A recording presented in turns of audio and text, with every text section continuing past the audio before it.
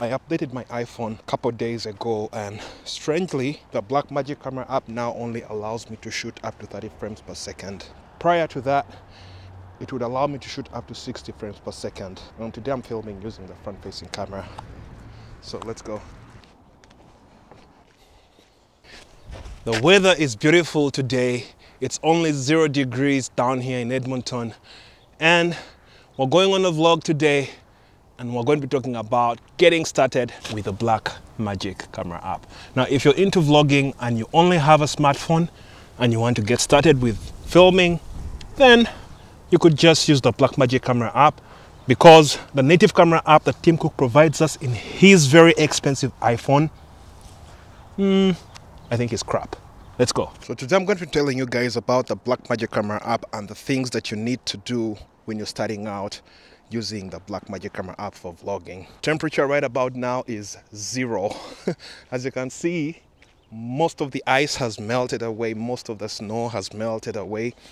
But when you look down there at the field, there's still a lot more snow as it snowed a couple days ago. I have a list of notes here that I'm going to be referencing for this video. So the very first thing you need to do is to, of course, visit the App Store and download the Blackmagic Camera app onto your device. Now, this app is only for iOS users. And by that I mean, of course, the people that own an iPhone. You are the only people that can use the Blackmagic Camera app at the moment. I don't know what Blackmagic is thinking about the Android users. Maybe in later days, they will finally come up with another version for the Android users. So once you've downloaded the app, you want to sign up. So when you sign up for the Blackmagic Camera Cloud, you're allowed up to 2 gigs of storage. And that comes in handy, especially when you're working in teams and you want to send in these proxy files to an editor so they can start working on the video right away. For example, if you have another person that is working with you on the same project, you can send them the proxy files right there and then, and they'll start editing the video while you're still shooting. And that's kind of very cool. So once you've downloaded the app, you want to familiarize yourself with the UI, or what they call the user interface. In the user interface, of course, you're going to have your camera lenses, ISO, you're going to have your white balance, your shutter speed. Now, those are the main key components that you need to familiarize yourself with and master your settings. On top of that, you can save these as presets for your next filming vlog. So this is the LRT Valley line just above my head here. Talking about the very first item, which is the cameras. We know that if you're using the iPhone 11, 12, the 13, the 14, and the 15, we have 3 cameras at our disposal. 4 cameras, in fact. So familiarize yourself with how to switch your cameras. First of all, you want to make sure that you use the 26mm, because the 26mm camera gives you the best quality ever. That's the LRT line running over. Right now, we're getting onto the bridge. That's very beautiful. And the river is a little bit frozen. But there are some sort of like footsteps in there, maybe some little animals were walking on the frozen snow or frozen ice. So you want to use the 26mm for filming every other time. But of course, sometimes that comes with a limitation of wideness. What I mean by wideness is if you wanted to shoot a very wide video or you wanted a wider field of view, then you really can't get that when you're using the 26mm. Therefore, you could switch to the 13mm, which is like a 0.5x. Therefore, you get a wider field of view as compared to the 26 and the 52mm. So your best bet would be filming using the 26mm. Now, one thing about the Blackmagic Camera app is it allows you to film video and switching around all the lenses. For example, right now I'm filming using the front-facing camera. If I wanted to switch this up, I could switch to the back-facing camera. But of course, that has a problem, because when I switch to the back-facing camera, I'm going to have a problem of upside-down footage. My footage is going to look upside down. And that is a problem that you can actually fix in post-production, but it's a pain in the butt.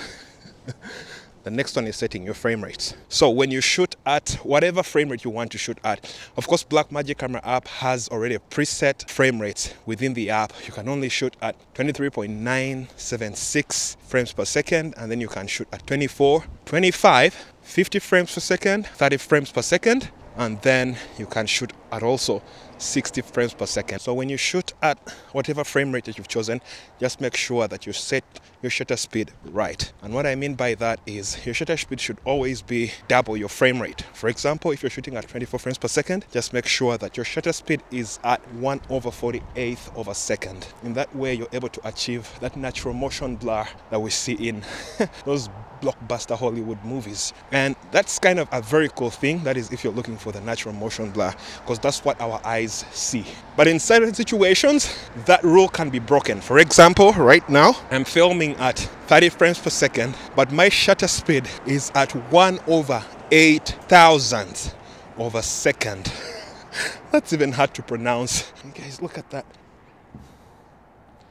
I'm standing over the bridge, and there are vehicles right behind me. That's kind of cool. So another example, if you're shooting at 60 frames per second, then your shutter speed should be at 1/120th of a second. So your next setting is your ISO setting. Now here's the thing. The ISO setting and your shutter speed control the amount of light that is hitting your camera sensor. If you have so much light, you need to bring your ISO all the way down to the least value on your device. Now this applies to even shooting with a professional digital camera. The same rule applies. The same rule applies. English is not coming out. What I was saying is you make sure that you shoot at the lowest ISO that your device can offer you. In my case right now with the Blackmagic Camera App on my iPhone 12 Pro, the lowest ISO I can shoot at is 33. And that value can actually change depending on what lens you're using. Now, if you're shooting in a room that is somewhat well lit, you could as well shoot at least ISO 100. Anything above that is going to introduce a lot of grain in your footage. And because it's video that is coming off a small sensor like the iPhone sensor, you're likely not going to be able to salvage that footage when you come back and begin editing in post. So just make sure your ISO is at the bare minimum. In that way, you won't have a lot of noise in your video. Well, this is the Motat Conservatory right here. I've never been to this place, but at least I know, like I said, it's a conservatory. They have all sorts of plants in there, all sorts of trees, different species in there. So maybe that's a place I need to visit for my next vlog. Who knows? Give me a thumbs up. Maybe I'll come and do a vlog in there and give you guys a detailed tour of the Motat Conservatory down here in Edmonton. So the other thing is the white balance. Now, white balance is very, very crucial, especially if you intend to color grade your footage. But if you don't, then you can choose to go with auto white balance. But thankfully, with a Blackmagic Camera app, you're able to set your white balance the way you want it.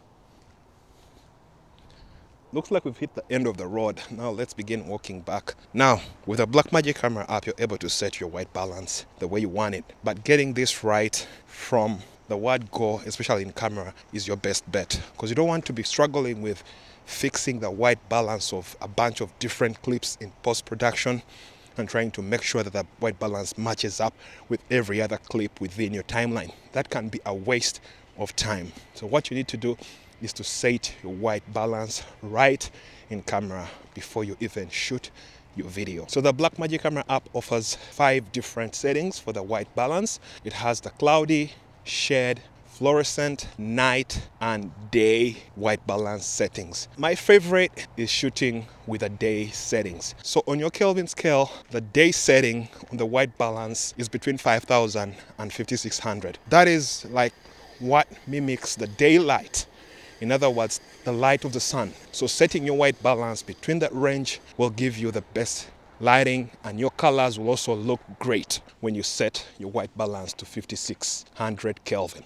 It all depends on your current lighting condition. For example, if I'm filming in the night, then I don't think I would use 5,600 Kelvin for my video. Either I use the auto setting and then lock my white balance once the camera has dialed in the white balance setting for me, then I can lock it. Or I could choose the night setting and then lock it. So those are the things that you need to do when starting out with a Blackmagic Camera app. Thank you guys for watching the vlog. I love you, and I'll see you in the next video.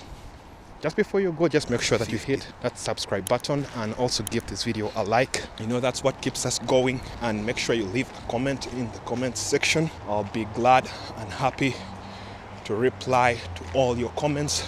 And if you have questions about using the Blackmagic Camera app, just make sure to hit me up in the comment section. Now, I'm conquering my fears of filming in public. As you see, people are walking past by me and everyone is just minding their business. Our greatest fear when filming in public is we don't like the look. You know, everyone gives you this look when you're filming in public. But you know what? At the end of the day, you're going about your business. They are going about their business too. And you continue with your video. So there's no need to fear filming in public. That is the only way of conquering your fears of filming in public. Are you guys looking at how the skies look like? It's a very cloudy day and I love it. So guys, goodbye. I'll see you in the next one.